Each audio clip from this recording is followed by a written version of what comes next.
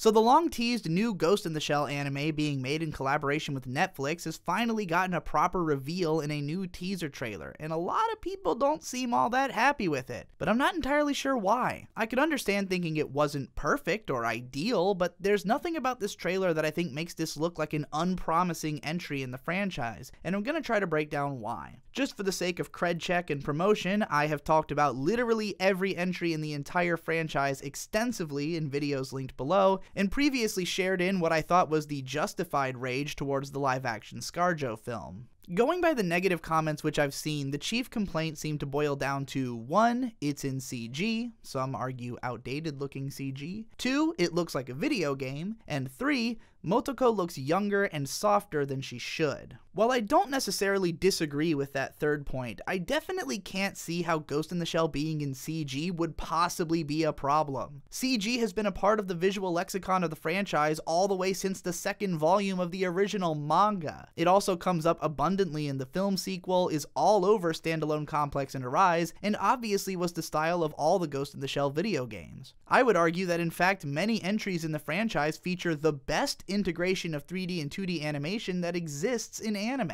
and that it's always pushed CG into new and interesting realms, which fits the show thematically very well considering it's a cyberpunk show with a well fleshed out internet universe and centered entirely around cutting edge technology of its near future era. To say that a CG anime looks like a video game is to me a huge compliment. Video games generally look very, very good, especially when they do full CG cutscenes. One of the biggest problems I have with most CG anime is how they try to imitate the animation style and frame rate of traditional animation to jarring effect, instead of utilizing the medium of CG to the fullest. My good friend Tom Oliver had a great video explaining this issue in more depth. If anything, I would prefer for CG anime to take more cues from video games, which are really leading the charge on using CG in inventive ways. Does the CG look outdated? I honestly can't figure out why this belief is held at all. I guess I would ask, what is considered to be missing here? I mean, sure, it doesn't look like a movie, but it's not a movie. The depth of color in the Major's hair, eyes, and makeup is probably the most striking it's ever been in any iteration of her design. I see accurate shadow placement, tons of body definition, perfectly weighty and anatomical animation in the legs. What seems to be the problem here? Now, I will agree that I would have liked an overall rougher look for Motoko, since she is pretty much anime's premier badass chick. I'm not exactly expecting the 90s shoulder pads look to come back, since, you know,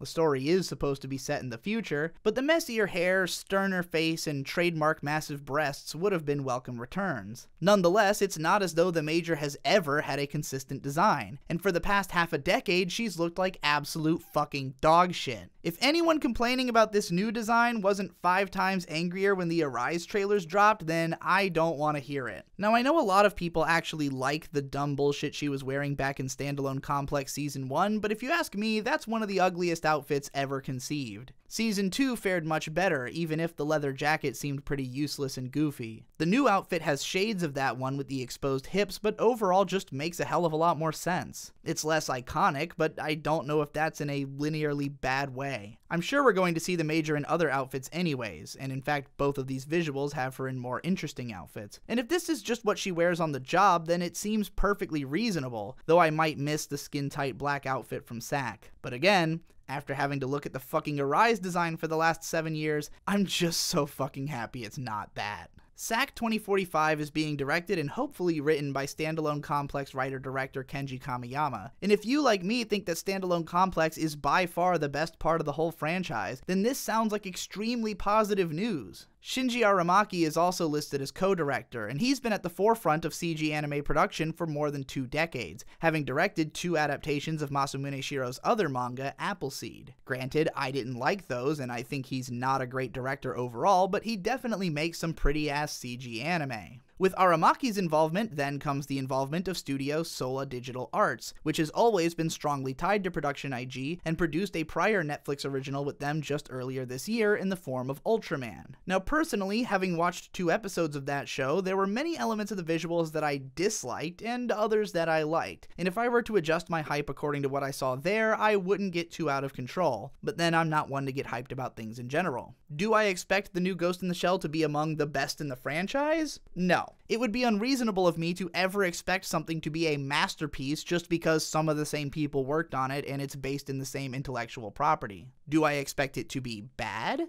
No. Kenji Kamiyama has certainly made some things that I didn't care for, and I don't know anything about the Cyborg 009 films he apparently did a few years back, which I didn't even know about until just now, but he brought Ghost in the Shell to the greatest heights I think it's ever been to for 50 episodes, and I think he can do it for another 24. I've expected Ghost in the Shell to go CG for a long time, and if anything, I'm shocked it's taken this long, and I'm happy that in this trailer we don't see any choppy frame rates or choppy hairdos. I at least am looking forward to it, and I'm surprised at how eager so many seem to be to express displeasure at the first potentially decent Ghost in the Shell media in more than a decade. But hey, I'm sure you'll let me know how you feel about it personally in the comments. While you're down there, open up that description box and go to my Patreon so you can access all my sick bonus content and subscribe for more spicy anime takes. Also, read my light novel. I'm writing volume 2 right now! Get hype!